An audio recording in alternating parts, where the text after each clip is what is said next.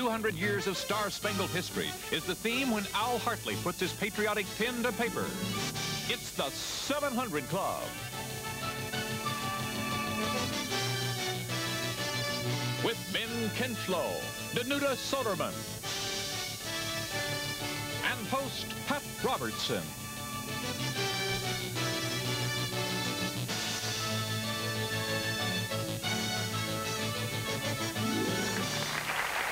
Thank you and welcome, ladies and gentlemen, to this edition of the 700 Club. Al Hartley's here with us, the man who worked on the Archie comic strips, and we're going to talk to you about why the comics aren't funny anymore. And to somebody who was named after Veronica in the Archie comics, here is Danuta along with Ben. Yeah, it was Danuta, Patricia, Veronica. I just love those comic books. But also on the show, an incredible story of a woman who could not start the healing of her disease-ridden body until she received a vision of hell.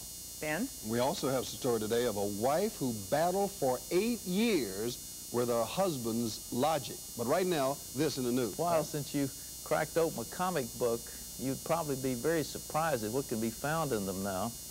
I, as a matter of fact, have a few here with me, and there's one called Magic Comic Books. There's a girl who has a satanic tail floating over a pentagram on the cover of this one. There's another one here that is called The Eternals, The Night of the Demons, and that is the subject there. Here is one called X-Man, God Loves, Man Kills. Well, the man, interestingly enough, happens to be a Christian minister who kills these subhuman creatures. Let's take a look as John Adams gives us a fuller report over the tremendous revival of the old comic books, but not with standbys like Superman and Little Lulu. New superheroes and sexual innuendos and heavy reliance on spiritual forces. Here's John. Adolescent teenagers. They are bombarded with numerous types of entertainment that heavily impact their lives, including popular role-playing games and rock music. This group is also among those that have turned on to the comic books, which have seen a surge in popularity over the past few years. So much so that the industry has an estimated annual intake of $100 million. And anyway, my comic book heroes won't let me down. Comic book heroes. But those comic book heroes have evolved from the Superman and Batman types to, in many cases, strange-looking characters who are sometimes less than human. And these comics, in some cases, introduce much of the youth to the occult. They see some of their favorite characters drawing their power from demonic forces and getting their protection from very identifiable occultic sources like pentagrams and light circles. They are able to astral project, that is, leave their body via a higher spiritual level. I'm concerned about the influences on our young people. Samuel Gray is the president of Christian Service Brigade, which puts out its own publications. As a parent and as a Christian educator, I'm concerned when I look at the images that come from these printed pages about what young people are being given, about the kinds of images that are set before them and the kind of behavior. Because what I read here is not typical American life. It's full of fantasy, it's full of monsters and evil, it's full of superstition, and it's the sort of thing that one's mind and emotions can run to if given free rein. As far as comics being harmful, I'm not personally aware of an example of a comic inciting someone to commit a crime, abuse a child, abuse a wife, but you may be able to come up with something like that. I think there have been some horrible, ugly things done in comics that turn my stomach, but I don't know if those incite a crime any more than an ugly movie or a terribly violent book would do the same. Dennis Kitchen is publisher and editor of Kitchen Sink Comics, which puts out several books. Some of his company's products appeal to small segments of society, like these underground books, which he says are really a thing of the past. But it isn't these types of blatantly sexual comics, clearly disclaimed for adults only, that bother people like Gray, as much as the more subtle examples of exploitation in the popular comics read by the young. Some like this example of two Teen Titan heroes in bed together. Bob Greenberger, associate editor with DC Comics, publisher of the Teen Titans, says the company received a great deal of criticism from that one frame, so much so that that type of innuendo is now forbidden. But the comics go beyond the occult and the sex. Many Christians are concerned with correlations made with the Bible, some very distorted in their view. For example, look at this cover, remembering that it was Jesus who called James and John the sons of thunder. The comic character Thor is called the God of Thunder. The Bible refers to only one God who has the power over thunder, including the power to speak like thunder. Also in Thor, a villain is quoted, "Though the stars themselves should die, I am." In the book of Matthew, Jesus talked about the stars falling from the sky. Jesus also referred to himself in Scripture as the only one identified as I am. Some comics claim those with supernatural powers can create forms of life.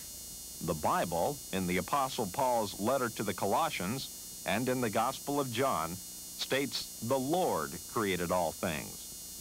Perhaps nothing is more obvious as what's found in this comic book, where a girl with a Russian name claims to have been a consort to the devil, and now is the means to humanity's salvation, or its eternal damnation. Without a doubt, the most popular comic book series right now is the X-Men.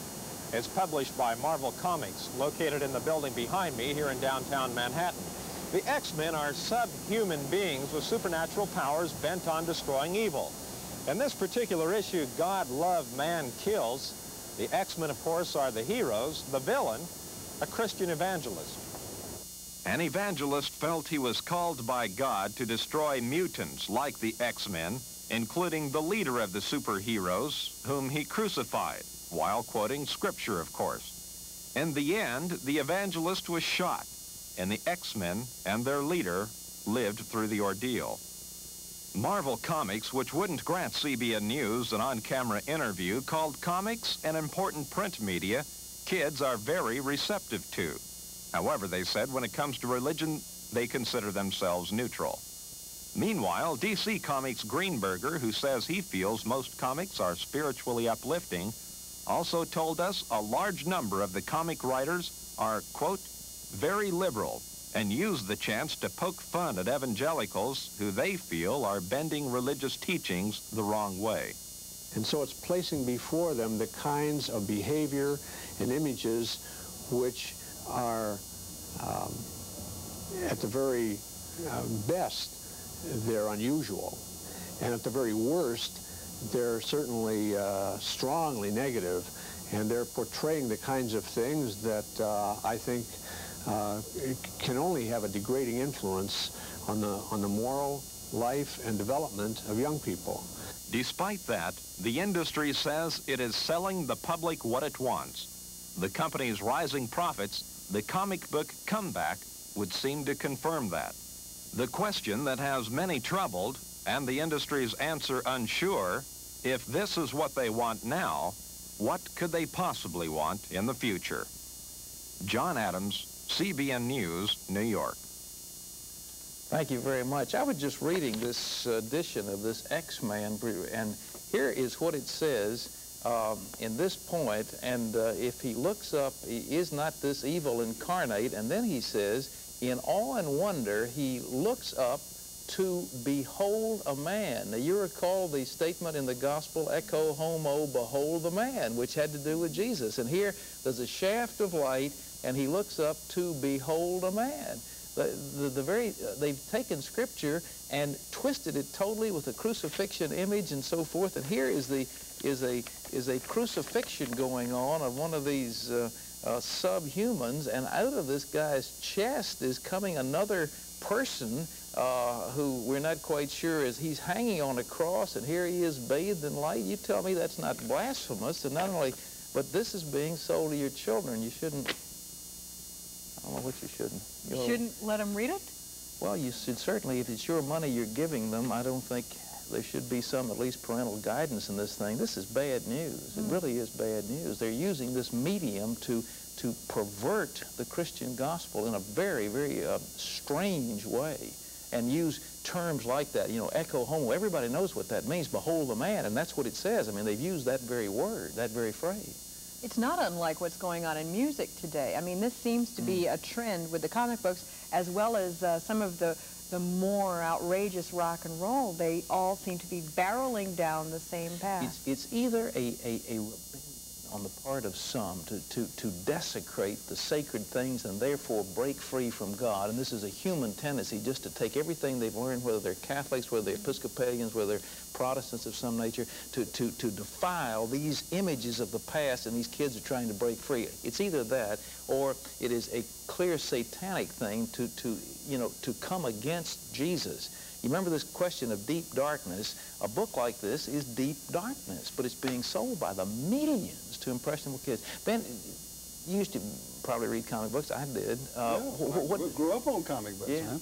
The Lone Ranger and Superman and Batman and all those. But you know, the comic books have changed dramatically, and I think what happens is we still have the concept of innocence in comic books that we had when we were growing up. For example, Spider-Man and Batman, you know. Batman I grew up with, and Spider-Man is a relatively new hero.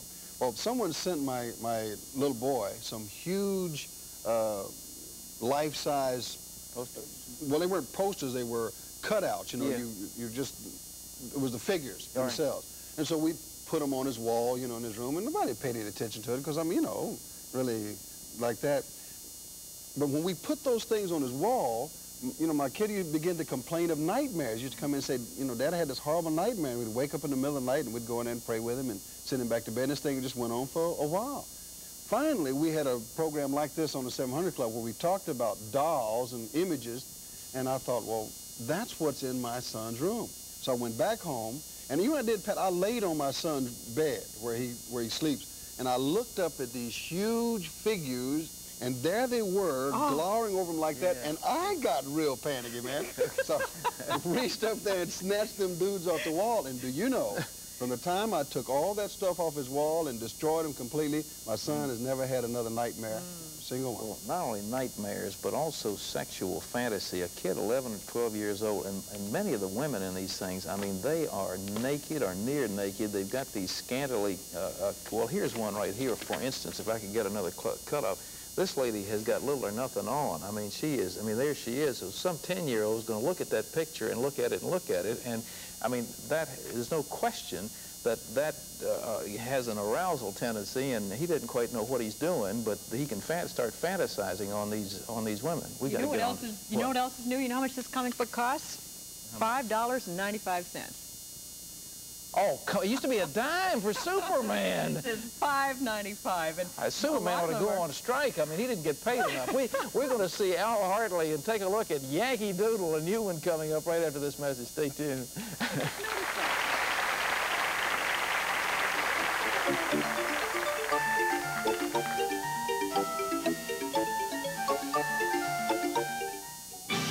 Ladies and gentlemen, what a cartoon artist has been putting his pen to paper since the end of World War II, I believe it is. Cheryl Chisholm gives us a close-up look at artist Al Hartley.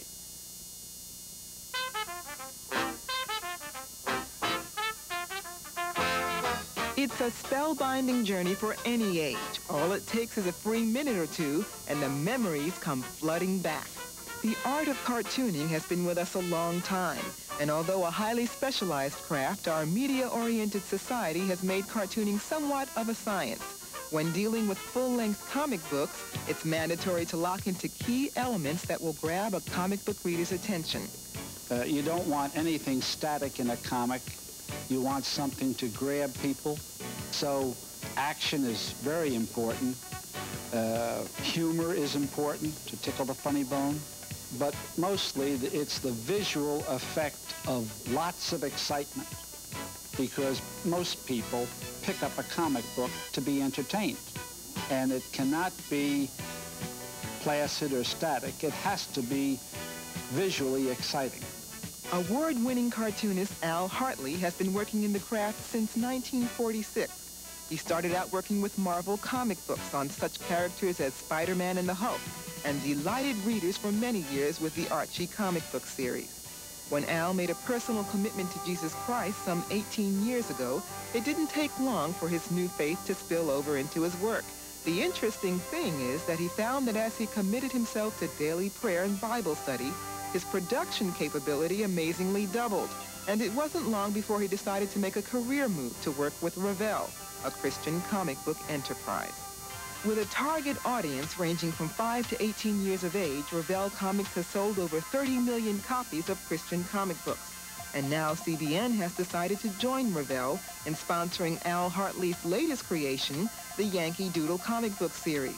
As with all his work, Al says the idea for the series came while on his knees. But the work for such a project has gone through many stages before being published. First, the rough drawings, then a complete script. Next, a finished black and white copy, and finally, a color-coded reduction to the actual size of the comic book. It's been a fulfilling venture for Al, and the prayer and hard work have finally paid off. I want to teach young children in this exciting way through the Yankee Doodle comic, in the sovereignty of God, that God does indeed rule in the affairs of men, and that the people who founded our country came here to live that kind of a life.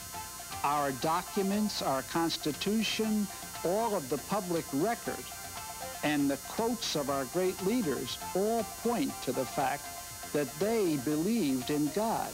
And it wasn't a God of last resort. It was a God of first resort.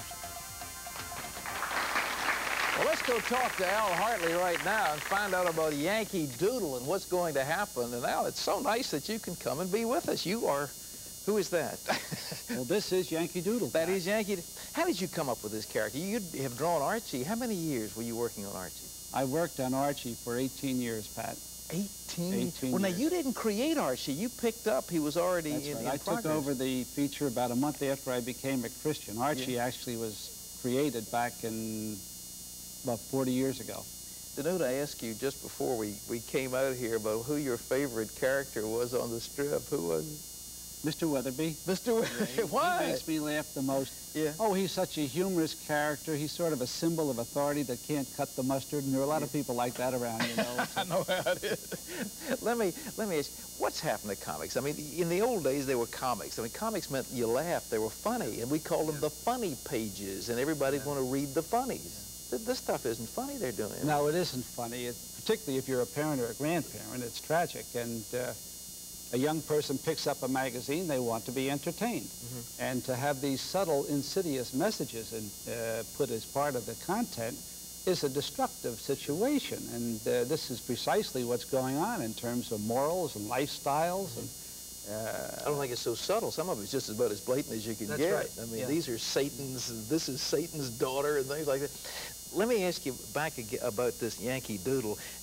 This type of thing, how do you feel about it? Can we turn the tide with something like this, you think? Well, I think these are exciting days we're living in, Pat. And I'm very enthused about Yankee Doodle because I think we're seeing in America a returning to our roots and to recognize that we have a Christian heritage that hasn't been emphasized or actually has been diluted by the educational process. Matter of fact, people are just trying to rewrite history. Exactly. And you're going back. Who thought of Yankee Doodle? Is this stuff you've been working on for a number of years? Well, I've been thinking about doing something mainly from the standpoint of seeing, Pat, that young people have been shortchanged. And we've seen young people through the educational process and through a great deal of the media being told that America has no future, that America has a poor record of all kinds of performance, And I think, first of all, young people should feel good about their country, and they should recognize the special, unique quality of life we have here that is based on our freedom, and that freedom comes from Almighty God. It looks like that is the message that the young people are picking up. I mean, in these polls, they are responding to that. I mean, somehow they know instinctively that that's the truth. Yeah, they seem to be on the cutting edge. A comic like this, now, how many copies will go out? What can be done to get this out into people's hands? Because we at CBN are working with Yankee Doodle, and this is a special partners edition of Yankee Doodle. Yes. Well, in addition to what you're doing in terms of the distribution, Pat, it will be available in all Christian bookstores. It'll be available in all special rack jobbing operations, supermarkets, restaurants, airport terminal buildings, this type thing. And I think there's a very strong possibility that they're going to be made available to every single student in Christian schools in America. Tremendous. Well, now, this is not, I mean, Yankee Doodle 1, 2, 3, I mean, this is an ongoing series, or this is the only one right here? That's the only one now. That's the initial series, which is The Spirit of Liberty. It deals with the Revolutionary War period and the basic story of why people were willing to pledge their life, their honor, and their fortunes. And the next book, which I've already written, is entitled Yankee Doodle, The Spirit of the Frontier. Oh, great. And so you can take them through the frontier, the War of 1812, and whatever. I mean, the Constitution, everything. We'll go everywhere around the country and perhaps to the moon. The sky's the limit, Pat. Fantastic. Al, I appreciate you and what you're doing. And ladies and gentlemen, this will be available for you. It's out right now, isn't it? Yes, it is on the stands now. Okay, Pat. So this is, whatever it is, the prices are ungodly, but this thing's, what, 65 cents? That's 79. 79 cents. Well, it's not, it's a little bit better than that $5 number that Danuta was talking about. But Al Hartley, ladies and gentlemen, on a new comic book called Yankee Doodle. Ben, what do you have next? Pat, we've got announced today